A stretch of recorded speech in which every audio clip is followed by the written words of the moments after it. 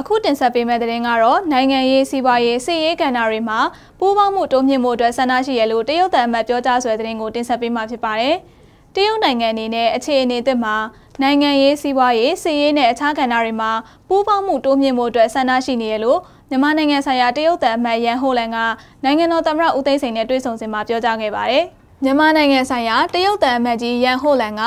တန်အမတ်ခန့်အလွှာကိုမတ်လ29ရက်နေ့ကပေးအပ်ခဲ့ရာအဆိုပါတန်အမတ်ခန့်အလွှာပေးအပ်ပွဲအခမ်းအနားမှာနိုင်ငံတော်သမ္မတဦးသိန်းစိန်ကမြန်မာနိုင်ငံမှာအစိုးရသစ်တက်လာပြီးကတည်းကနှစ်နိုင်ငံကြားဆက်ဆံရေးဟာဗတ်စုံပူးပေါင်းဆောင်ရွက်မှုကိုတိုးတက်လာခဲ့ကြောင်းပြောကြားခဲ့ပါတယ်။ဒါအပြင်မကြာမီကာလအတွင်းတရုတ်နိုင်ငံကိုတွားရောက်လည်ပတ်မှာဖြစ်ပြီးအာရှနှစ်ပတ်လည်အစည်းအဝေးကိုတက်ရောက်မှာဖြစ်ကြောင်းနဲ့တရုတ်သမ္မတရှီကျင်းပင်နဲ့နှစ်နိုင်ငံကြားအဓိကကိစ္စရပ်တွေကိုအမြင့်ချင်းဖလှယ်နိုင်မှုအတွက်တွဲဆောင်ဆွေးနွေးမှုတွေပြုလုပ်နိုင်မှုမျှော်လင့်နေကြောင်းပြောကြားခဲ့တယ်လို့မြန်မာနိုင်ငံဆိုင်ရာတရုတ်တန်ယုံရဲ့ထုတ်ပြန်ချက်အရသိရပါတယ်။နိုင်ငံတော်သမ္မတဦးသိန်းစိန်ကိုတရုတ်နိုင်ငံကိုလာရောက်လည်ပတ်ဖို့တရုတ်သမ္မတရှီကျင်းပင်ကဖိတ်ကြားခဲ့တာဖြစ်ပြီးနိုင်ငံတော်သမ္မတဦးသိန်းစိန်ဟာဧပြီလ6ရက်နေ့ကနေ10ရက်နေ့အထိကျင်းပမယ်အာရှနှစ်ပတ်လည်အစည်းအဝေးကိုတက်ရောက်မှာဖြစ်ပါတယ်။အဆိုပါအစည်းအဝေးကိုအာဖရိက၊ဥရောပ၊အမေရိကနဲ့အာရှနိုင်ငံတို့မှနိုင်ငံခေါင်းဆောင်များအစိုးရအဖွဲ့အကြီးအကဲများတက်ရောက်ကြမှာဖြစ်ပါတယ်ရှင်။